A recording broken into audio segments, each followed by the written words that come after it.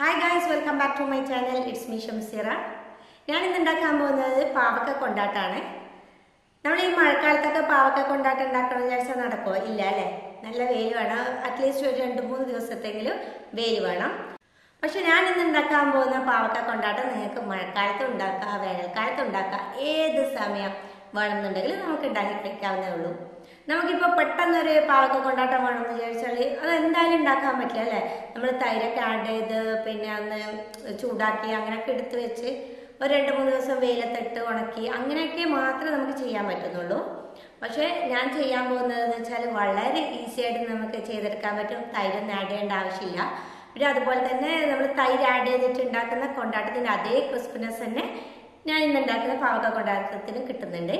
അപ്പോൾ നമുക്കിത് എങ്ങനെയാണ് തയ്യാറാക്കാൻ നോക്കാം. അതിനുവേണ്ട ഇൻഗ്രീഡിയൻസ് എന്തൊക്കെയാണെന്ന് നോക്കാം. വളരെ കുറച്ച് ഇൻഗ്രീഡിയൻസ് മാത്രമേ ഇതിന് ആവശ്യമുള്ളൂ. പാവക്ക 2 എണ്ണം, കറിവേപ്പില 10 തണ്ട്, മഞ്ഞൾപ്പൊടി 1/2 ടീസ്പൂൺ, ഉപ്പ് ആവശ്യത്തിന്. വളരെ നേരിയതായിട്ട് വേണം നമുക്കിത് അരിഞ്ഞെടുക്കാൻ വേണ്ടി. തടി കൂടിയാൽ അത്ര ടേസ്റ്റ് ഉണ്ടാവില്ല, കാരണം പൊരിഞ്ഞ് വരേണ്ടതല്ലേ.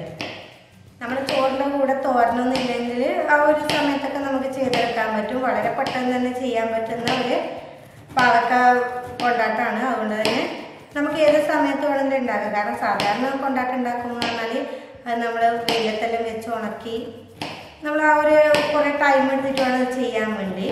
പക്ഷേ ഇതതുപോലെയല്ല, നമുക്ക് എപ്പോൾ വേണോ ആ സമയത്ത് നമുക്ക് ഉണ്ടാക്കിയെടുക്കാൻ പറ്റുന്നതേ ഉള്ളൂ. പൊതുവെ പാവക്ക കഴിക്കാൻ വേണ്ടി കുട്ടികൾക്ക് ഭയങ്കര മടിയായിരിക്കും അല്ലേ? നമ്മൾ വലിയവർക്ക് തന്നെ മടിയാണ്, കാരണം അതിൻ്റെ കൈപ്പാലോചിക്കുമ്പോൾ. പക്ഷേ ഈ രീതിയിൽ നമ്മൾ ചെയ്തെടുക്കുമ്പോൾ എന്ന് പറഞ്ഞാൽ സ്റ്റീം ചെയ്യുന്ന സമയത്ത് ഇതിൻ്റെ ആ ഒരു കയ്പ്പ് രസം കുറച്ച് കുറയുന്നുണ്ട്. പിന്നെ അതുമാത്രമല്ല, ഇത് കഴിഞ്ഞ് കഴിഞ്ഞാൽ നമ്മൾ നന്നായിട്ട് ഇത് ഫ്രൈ ചെയ്തെടുക്കുമല്ലോ. അപ്പോൾ ആ ഒരു നല്ല ക്രിസ്പി ആയിട്ടുണ്ടാകും. നമ്മൾ ചിപ്സൊക്കെ കഴിക്കുന്ന പോലെ തന്നെ കഴിച്ചോളൂ. ഇപ്പം ഞാൻ പാവക്ക അല്ലാതെ തന്നെ സ്ലൈസ് ചെയ്ത് വെച്ചിട്ടുണ്ട്. ഇനി നമുക്കിതൊന്ന് ഫ്രൈ ചെയ്തെടുക്കണം. അതിന് മുമ്പ് മഞ്ഞളും ഉപ്പും കൂടി ഒന്ന് പുരട്ടി വെക്കാനുണ്ട്. അപ്പോൾ അതിനു വേണ്ടി ഞാൻ ഇതൊരു ബൗളിലേക്ക് മാറ്റുകയാണ്.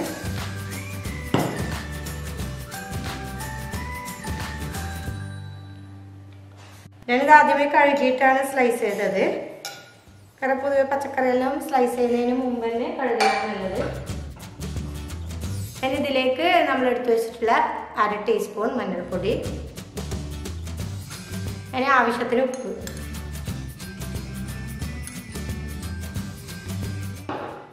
നന്നായിട്ടൊന്ന് മിക്സ് ചെയ്ത് കൊടുക്കാം. കൈവച്ച് വേണമെങ്കിൽ മിക്സ് ചെയ്യാം, കുഴപ്പമില്ല. അതാകുമ്പോൾ കുറച്ചും കൂടെ നമുക്ക് ഈസി ആയിരിക്കും. പക്ഷെ ഞാനിന്ന് കൈവച്ചിട്ട് ചെയ്യുന്നില്ല, കാരണം എൻ്റെ കൈയൊന്ന് പൊള്ളിയിട്ടുണ്ടായിരുന്നു വിരലിൻ്റെ അടുത്ത്. അപ്പം കൈ ഞാൻ ബാൻഡ് ചെയ്ത് വെച്ചിട്ടുള്ളത്. അപ്പോൾ ഇതൊന്ന് മിക്സ് ചെയ്യുന്ന സമയത്ത് അത് ഇളകി പോകുമെന്ന് പേടിച്ചിട്ടാണ്. അപ്പോൾ നിങ്ങൾ വേണമെങ്കിൽ കൈ കൊണ്ട് തന്നെ മിക്സ് ചെയ്തോളൂ, എന്നാൽ പിന്നെ വളരെ പെട്ടെന്ന് നമുക്ക് മിക്സായി കിട്ടും. ഇതിപ്പോൾ നന്നായി മിക്സായി വന്നിട്ടുണ്ട്. എന്ന് നമുക്കിതൊരു 5 മിനിറ്റ് നേരം ഇവിടെ ഇങ്ങനെ റെസ്റ്റ് ചെയ്യാൻ വെക്കാം. ഇതിപ്പോൾ നമുക്ക് സമയമില്ലെങ്കിൽ കുഴപ്പമില്ല, നമുക്കിത് നേരിട്ട് തന്നെ സ്റ്റീം ചെയ്തെടുക്കാവുന്നേ ഉള്ളൂ. പക്ഷെ ഇപ്പം ഞാൻ ഒരു 5 മിനിറ്റ് നേരം ഇതേപോലെ റെസ്റ്റ് ചെയ്യാൻ വെച്ചതിന് ശേഷമാണ് സ്റ്റീം ചെയ്തെടുക്കുന്നത്. അപ്പോൾ ഒരു 5 മിനിറ്റ് നേരം ഇതിവിടെ ഇരിക്കട്ടെ. ഇപ്പോൾ നമ്മൾ പാവക്ക വേവിച്ചെടുക്കാൻ വേണ്ടി സ്റ്റീമർ അടുപ്പത്ത് വെച്ചിട്ടുണ്ട്. ഇപ്പം നന്നായിട്ട് അതിൻ്റെ വെള്ളമൊക്കെ തിളക്കാൻ തുടങ്ങി. അപ്പോൾ ഇനി നമുക്ക് ഇതിലേക്ക് പാവക്ക ഇട്ട് കൊടുക്കാം.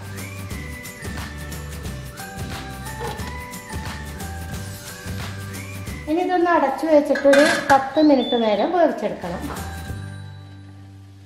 ഇപ്പം 10 മിനിറ്റ് ആയിട്ടുണ്ട്. നമ്മുടെ പാവക്ക നന്നായിട്ട് വെന്ത് വന്നിട്ടുണ്ട്. ഇനി നമുക്കിത് തീ ഓഫ് ചെയ്തിട്ട് ഒരു 5 മിനിറ്റ് നേരം ഇങ്ങനെ അടച്ചു വെക്കാം. ഇപ്പം നമ്മൾ സ്റ്റീമർ ഓഫ് ചെയ്ത് വെച്ചിട്ട് 5 മിനിറ്റ് ആയി. 5 അല്ല, ഏകദേശം ഒരു 10 മിനിറ്റ് ആയി. ഇതിൻ്റെ ആവി അപ്പുറത്തെ മാജി ഫ്രഞ്ച് ഫ്രൈസ് ഉണ്ടാക്കുന്നുണ്ട്, അപ്പം അതിലോട്ട് പോയി.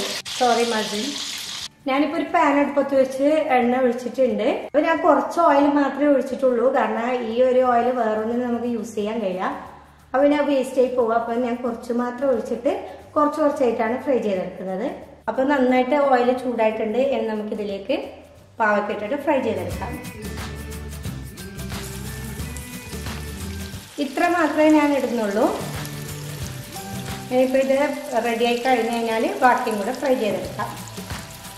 ഒരു മീഡിയം ഫ്ലെയിമിലിട്ടിട്ട് ഫ്രൈ ചെയ്താൽ മതി, കാരണം ലോ ഫ്ലെയിമിലാകുമ്പോൾ എണ്ണ കുടിക്കാനുള്ള ചാൻസ് ഉണ്ട്. അതുകൊണ്ട് ഒരു മീഡിയം ഫ്ലെയിമിലിട്ടിട്ട് ഫ്രൈ ചെയ്യാം. ഇടയ്ക്ക് ഇതുപോലെ ഒന്ന് ഇളക്കി കൊടുത്താൽ മതി. എല്ലാ ഭാഗത്തേക്കും ഓയിൽ എത്താൻ വേണ്ടിയാണ്. കുറച്ച് ടൈം എടുക്കും കേട്ടോ ഇതൊന്ന് ക്രിസ്പി ആകാൻ വേണ്ടി. ശരിക്കും ഒരു ചിപ്സ് ഫ്രൈ ചെയ്തെടുക്കുന്ന പോലെ ഉണ്ടല്ലോ അതിൻ്റെ കളറൊക്കെ കാണുമ്പോൾ. ഏകദേശം ആയി. ഇനി ഈ സമയത്താണ് നമ്മൾ കറിവേപ്പില ആഡ് ചെയ്ത് കൊടുക്കേണ്ടത്. കറിവേപ്പില നല്ലോണം ആഡ് ചെയ്യണം. അന്നേരം ഈ കറിവേപ്പില ഇതിൻ്റെ കൂടെ കഴിക്കാൻ നല്ല ടേസ്റ്റി ആയിരിക്കും. ക്രിസ്പി ആയിട്ടുള്ള പാവക്കൻ്റെ കൂടെ ക്രിസ്പി ആയിട്ടുള്ള കറിവേപ്പില നല്ല അടിപൊളി കോമ്പിനേഷനാണ്. ഇപ്പോൾ ഓൾമോസ്റ്റ് ഫ്രൈ ആയി വന്നിട്ടുണ്ട്. ആ ഒരു ക്രിസ്പിനെസ് കൂടി വന്നാൽ മതി. 2-3 മിനിറ്റ് കൊണ്ട് റെഡിയാവും. ഓക്കെ, ഇപ്പോൾ റെഡി ആയിട്ടുണ്ട്. നമുക്കിത് ഓയിലിൽ നിന്ന് മാറ്റാം. കിച്ചൺ ടിഷ്യൂ പേപ്പറിലോട്ടൊക്കെ ഇട്ട് കൊടുത്തു കഴിഞ്ഞാൽ നന്നായിട്ട് ഇതിലെ എണ്ണ പോയി കിട്ടും. അപ്പം നമ്മുടെ പാവക്ക കൊണ്ടാട്ടം ഇവിടെ റെഡി ആയിട്ടുണ്ട്. നിങ്ങൾക്ക് എല്ലാവർക്കും ഈ വീഡിയോ ഇഷ്ടമായെന്ന് കരുതുന്നു. ഇഷ്ടമായെങ്കിൽ തീർച്ചയായും ലൈക്ക് ചെയ്യാനും ഷെയർ ചെയ്യാനും മറക്കരുത്. അതുപോലെ തന്നെ എൻ്റെ ചാനൽ ആദ്യമായി കാണുകയാണെങ്കിൽ താഴെ കാണുന്ന സബ്സ്ക്രൈബ് ബട്ടണും ഒപ്പം നോട്ടിഫിക്കേഷൻ കിട്ടാൻ വേണ്ടി തൊട്ടടുത്തുള്ള ബെല്ലൈക്കണും ക്ലിക്ക് ചെയ്യുക. Thank you for watching.